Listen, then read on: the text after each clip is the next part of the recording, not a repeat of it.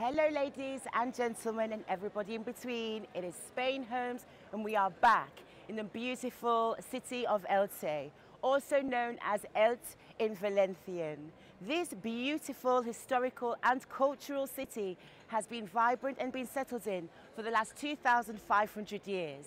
Here in this square, Plaza Zebeit, this is a square that has been around since between the 8th and the 13th century. Originally known as the Al-Andalus Community, it was inhabited for markets, for public and social gatherings back in the day, and is still a vibrant place for the community to come and frequent now. So, without further ado everybody, shall we get the tour started? Let's go!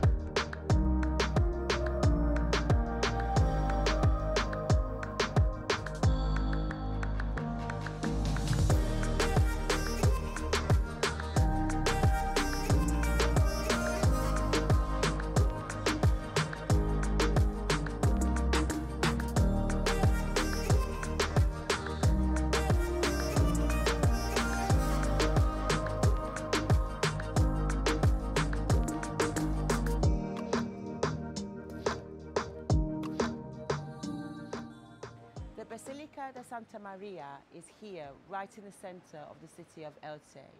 This beautiful architectural monument is actually built on top of one of the first Christian churches on the remains of an old temple, Muslim temple.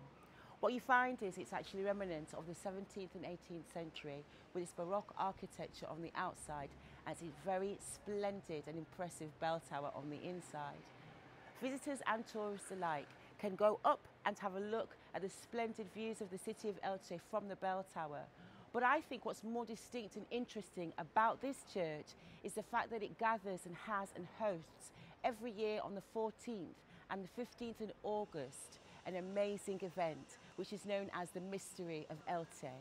And in Old Spanish, people come and congregate and sing the chorus songs known centuries old right here every year. Now that's something I would definitely stop by to check out as well. I was talking a little bit before about the Basilica of Santa Maria, which you can just see behind me. And obviously this was a building that had been reformed over many centuries, and so what actually it was before isn't automatically what it is now. But if you look at it, originally it was laid in the form of a cross, where you would have the central nave and it would be surrounded by the 4 chapels. Very interesting as a backdrop, can you imagine, for the beautiful Elche mystery plays that they would have here every year. But what's interesting about this spot is it also has historical buildings that are near to it, that are connected in its history and also in its form. And so if you span around here, this would be the entrance to the Altamira Palace, which between the 15th and the 19th century was occupied by the lords of Elche. And then also, as I'm sweeping around over to this side, you can also see this is the Meje. This is the archaeological and historical museum here in Elche. It takes you all the way back, and also back in 2006 was where they had exhibited the Dama of Elche herself. El Palmeral de Elche is one of the largest groves in Europe. This is a beautiful park that is located in the centre of the city that goes back to the Moorish period, back in the 8th to the 13th century. It comprises of over 200,000 palm trees that were grown here during this period. These groves have provided beautiful places for the tourists and locals to enjoy shaded areas and see not just the agriculture but also the history of Elche. Mostly the palm trees are of the date variety, and it also feeds into the authentic history of the irrigation system that was put in place back in Elche around this time. After all, we are in a semi-arid part of the region, and so the irrigation system was sophisticated before its time and was able to supply water to this array of amazing palms. Right across Elche, you will see huge throes of history and significance within the agricultural choices that residents make with their own gardens and their own homes, representational of these beautiful big palms.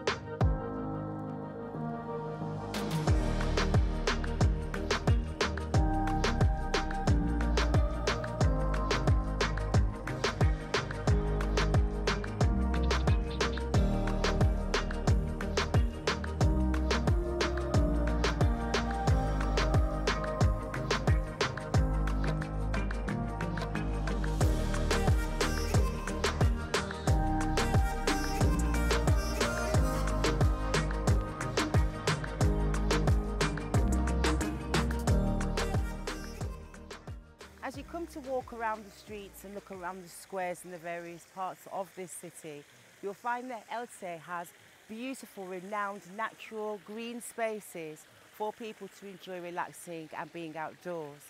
Not to mention, outside of the Palmero del Elche, which is part of the UNESCO Natural Heritage Site, there are an array of beautiful gardens, horticultural gardens and green spaces where you can see the indicative history of these beautiful palm trees.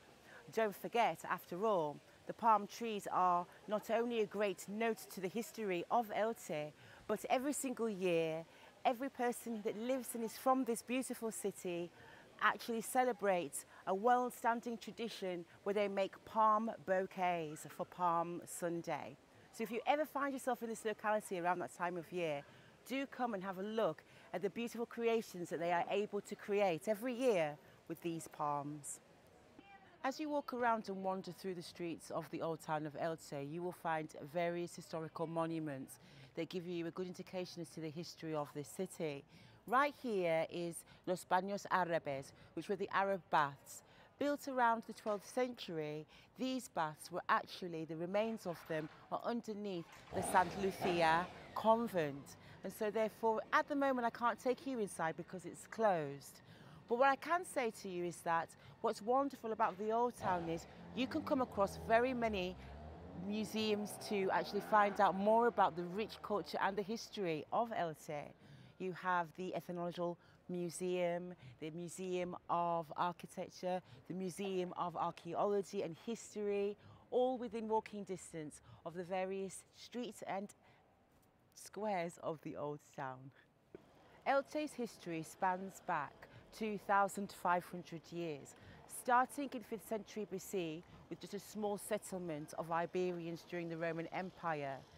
This went on to then have Arab occupation in the 8th to the 13th century, in which there was an incredible amount of development and growth and an extensive and elaborate irrigation system installed. Then further on to the 13th century, around the Christians and the Reconquista, you found that it changed again with the Christians and also with other settlements emerging here in Elche. And so over the course of time, it has spanned lots of changes, lots of growth, interesting civilizations of people that have not only settled here but remained here, and a place that used to be basically occupied by veterans of the Cantabrian Wars, well, it is a very, very different place today. Not only historical and interesting in all aspects, but also rich and thriving with history that still bustles today. So what you can find if you come to Elche is that it is one of the shoe capitals of Spain. If you like your shoes, especially the alpargatas or espadrilles, then this would be the city in which you would come to find it. Walking across this bridge overlooking the Vinalopó River, I'm going to talk to you a little bit about property. So, Elche has rising popularity And this year it is obviously something that we have come to notice with market movement. The prices of property here has increased by 10.9% as of January 2024. You will also find that the suburbs in the outskirts of the city are becoming more and more popular. Areas such as Valverde, as Albir are becoming more sought after areas. You can get a variety of different kinds of property here in Elche, from studio apartments that are older to more modern and more adventurous apartments, right through to villas, townhouses and even country estates. The price point is variable, as in Alicante province, per square metre for a property, it is €2,177. But in Elche at the moment, it is €1,272.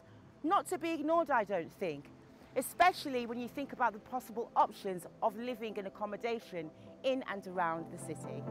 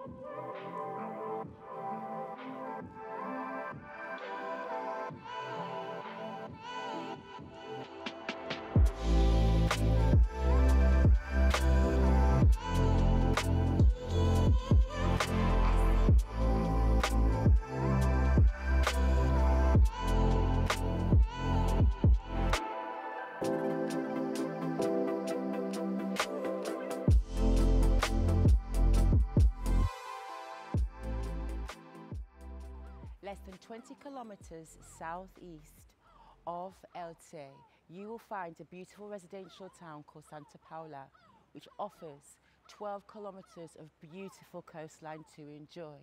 This is a popular spot for many who want to enjoy the coastline, the beach and the Mediterranean Sea in this particular locality of the region.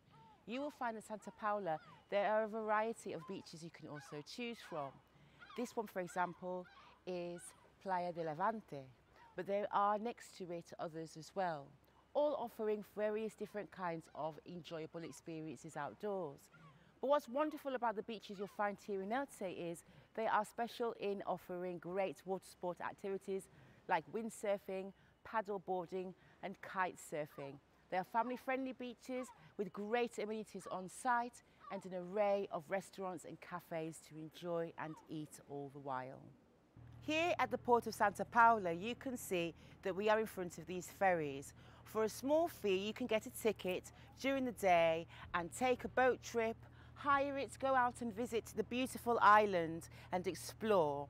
This particular island is known for it being a very small inhabited island with beautiful eco-marine life surrounding it and interesting houses and residential areas on the island to explore. Outside of that though, Elche has a wealth of transportation hubs and systems. It is sophisticated for its infrastructure. Here we are in Santa Paula, which is approximately 18 kilometers away from Elche city centre. But if you wanted to go to another beachy area, you also have Los Arenales del Sol, which is also just under 20 kilometers away. If you're thinking that you're wanting your friends and your family to come over and visit, or you like to, like we do, travel around, then you will find that the airport is approximately 16 kilometers away, which is Alicante Elche Airport. You also find that Valencia's airport is 180 kilometers away and Murcia's airport is 80 kilometers away. Now, when it comes to towns and things to do, you're probably wondering, what is close to Elche? Well, Alicante city itself is just a 20-minute drive away. You will also find that close by, within 37 kilometers, you have Orihuela town, and you also have a variety of other beautiful towns that are also offering distinct flavour here in the Costa Blanca. So I would say a town that offers, well, lots of other towns to explore, a place that has, well, train stations, bus stations and airports. What more could you want in terms of transport?